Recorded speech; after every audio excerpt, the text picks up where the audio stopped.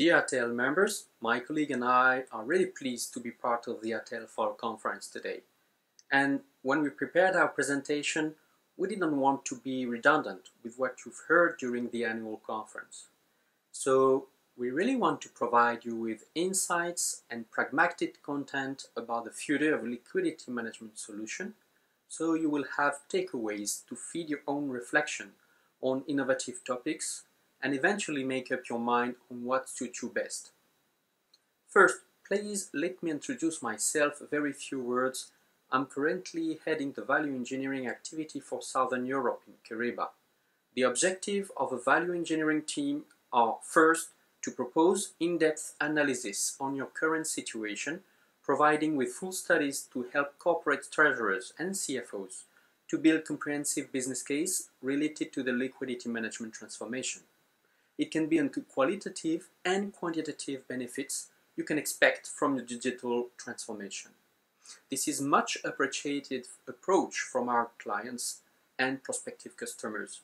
It provides with a good starting point for the transformation decision and journey. Second objective is to give our customers the visibility we have as a software provider on technologies, best practices, and in particular on innovation benefits. This usually means not only adopting a new software or switching to a new technology, but it requires also changes in operational activities, organization, and last but not least, corporate culture. And of course, it should also include a new business vision aligned with a new IT vision. Today we will speak about artificial intelligence, AI, and I'm sorry if I will reuse some public information that Jan Dirk van Buscom from BNP Paribas already mentioned during his great presentation last month. We will focus on pragmatic usage that could be available in the coming month, if it is not already the case, for example with Kyriba. I will let my colleague Camille explain in details what we've achieved already. So let's start with some insights on where corporate treasurers stand currently as far as digital transformation and innovation are concerned. The question would be, as finance professionals, if you should make the big leap. When we look at your readiness regarding systems, nearly 1/3 of treasury departments plan to upgrade or change their TMS, and more than that for ERP. It can be considered as high ratio because it is usually around 5 to 10% of intention to displace their current systems. It can also be the difference between the wish to change versus the act to change at the end of the day. We think at Kyriba that it is important to explain which benefits you can expect from such a transformation project and what are the benefits innovations can bring, illustrated by real figures. When we look at the appetite for new technologies, AI is a major game changer. Among the multiple usage of AI, two of them are of major importance. The first one is the help it can bring to the supply chain, and second is to improve the working capital requirement forecast. On the latter, we will be happy to share you today what kind of performance you can achieve thanks to artificial intelligence. According to the 2020 EACT survey, more than 55% of Treasury departments are focusing on cash flow, which is not surprising actually. And you can see that on the second position, you focus on review, replacement, or on your existing solution. We assume it is to meet the above requirement at least regarding the cash flow forecast, and also working capital management, which stands at rank number 3. If we look at the next priority, we can find again the well-known innovative topics. Honestly, we do not know exactly how AI will help at this stage. They are just buzzwords. So we can wonder if you are ready for the big leap, what could be the information or good news that will change your mind? To give you a brief overview of what kind of technology you will face within a short time, I have a good news and a bad news. The good news is that AI is the next one on the list. Indeed, data analytics is now a commodity with modern TMS. RPA is just like a band-aid on a wooden leg for treasury teams, and API are just a mean to make real-time liquidity live. With AI, rules are changing. Until now, when you need to process tons of transactions and data, you had to make tremendous effort in order to cover maybe 80% of the amount, the impact, due maybe to 20% of causes. But now the rules are changing. AI will allow you to target higher objectives, such as 99%, with a minimum effort. Achieving this result will not be a question of money, but a question on how you will teach the computer to do the job for you. The bad news is that the computer will no longer answer yes or no, because you will have taught it that real world is not binary actually, and hopefully, as a computer, it will not be disappointed. But it might give you some unusual answers, such as maybe instead of true or false or 0 or 1. Therefore, you will provide more and more data to increase its knowledge with more and more algorithm to train decision making. So it will progressively provide new answers, maybe such as maybe no or maybe yes, or depending on another factor that could influence its answer. This can become scary, I agree, because it might answer, I don't know, and then we all might become as Dave. I'm sorry, Francois. I'm afraid I can't do that. Let's get back down to earth. All of these is to show you that with AI, you will be in charge of training your software, either with the data you provide to it to increase its knowledge, or with the way you are solving issues as a human to teach it and to improve its skills. The different domains where AI can provide significant results are well described in a US Bank article. In a nutshell, first, the efficiency on day-to-day operations. For instance, on cash reconciliation, that could be a pain for the teams in order to reconcile forecasts and actuals. When a human resolves the pending reconciliation, the AI engine will learn and will propose or decide by himself the next time it will face the same pending operations. In these situations, ratios can reach as high as 99% of matching transactions, reducing drastically the remaining effort for humans. Secondly, considering decisions based on data. We will give you a very insightful example that Kyriba is working on from several months now. So I will let my colleague Camille focus on those examples. And eventually, controls processed by AI are more automated, more relevant, that can be performed on the whole set of transactions or data, since everything is fully automated 24 hours a day. According to the type of review you would like to have on suspicious results, you may adjust some parameters to fine-tune the way AI engine is processing the data. As an example, some SWIFT messages are controlled within banks in order to validate if they are compliant. However, adopting these types of technologies will not get out of the hat in the early morning when you look in the mirror. I selected here two key elements that will be sources of inspiration to prepare your transformation journey. First is the field analysis from operational teams that will help to reveal pains regarding day-to-day activities. Second, we have the chance to be able to rely on new generations, X, M, or Z, that will pull forward this type of transformation of initiatives, not only to free up their time and play video games, but just because it is part of their DNA, to be surrounded by AI engines, Instagram, TikTok, Uber, Facebook, etc. So, I will let now my colleague Camille that will walk through some real use cases already validated with our customers, and I will be pleased to come back for the Q&A sessions. Camille, the floor is yours. Thank you, Cyrille. So indeed, artificial intelligence and machine learning are powerful technologies that really applies in Kyriba's context. And today I would like to share with you two concrete examples where machine learning brought value to our customers. Before we start, I would like to take a few seconds just to come back on the definition of artificial intelligence and machine learning. So machine learning is a subpart of artificial intelligence. It's a set of algorithms where the algorithm learn from data and they are able to make prediction on new data based on what they have learned.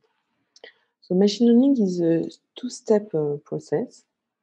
The first step is the learning. So we have there is two components. First, the historical data on which we learn for, and second, the machine learning model. So the machine learning model is selected and tuned by a data scientist, and all the features that are accepted as in entry of the machine learning model are defined and tested with the data scientist.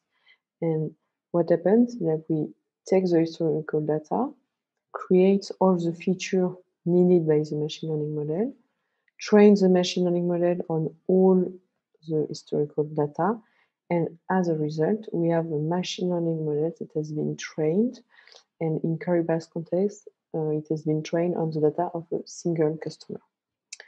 The second step that occurs in real time is the prediction.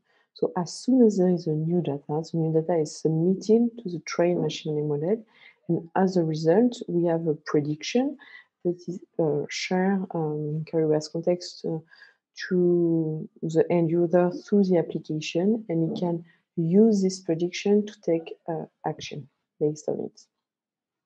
So now that I have taken a few seconds to the definition, let's deep dive into the two concrete use cases. The first use case is the forecasting of cash flow entry based on the past invoices. So after discussing with our customer, we realize that often they complain that they don't know when their customers are going to pay their invoices. So it's really difficult to manage account receivable and predict it. So we did this pilot project with two corporates to be able to better predict the cash entry based on their past invoices.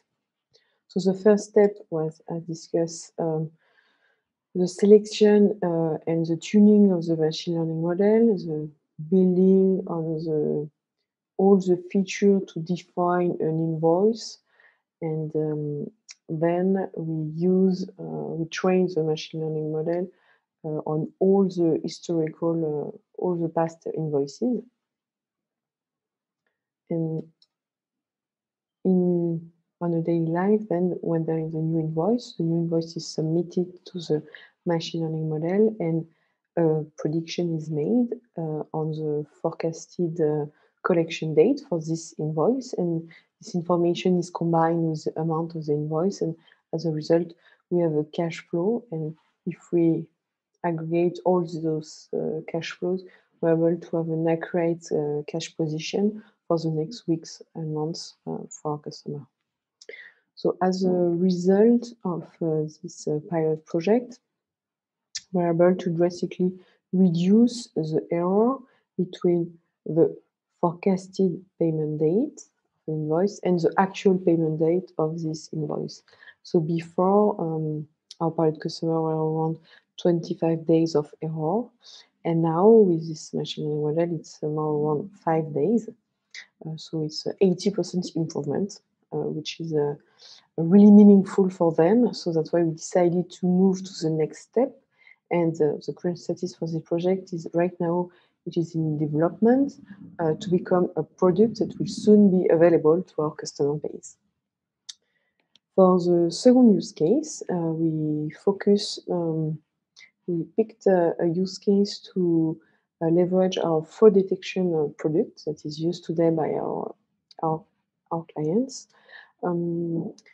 They have a rule-based engine to detect fraud patterns, and they wanted to go beyond and be able to detect new fraud patterns. So that's why we decided to look around what machine learning can offer for this problem. And we did a pilot project with 2 customers also, and the goal was to identify the least normal payments in their payment history, thanks to machine learning. So the first step, as before, as we mentioned it, is a selection of the machine learning model. Then we tune this model together with the customers and the data scientists, and we train it on all the history, all the payment history of a customer and all the characteristic of a payment. As an output of the training, what we get is all the payments are ranked from the least normal payment to the most normal payment. Then we shared the least normal payment below the threshold to the pilot customer so they can confirm if payments that has been identified as anomaly are actual anomalies. On a daily life, how does it work? When there is a new payment that gets into the Kyriba application, those payments are submitted to the machine learning model and a prediction is made. So let's say I have a first payment, it's an electricity bill that I pay every month for the building I'm renting. So in this case, it's regular, common payments.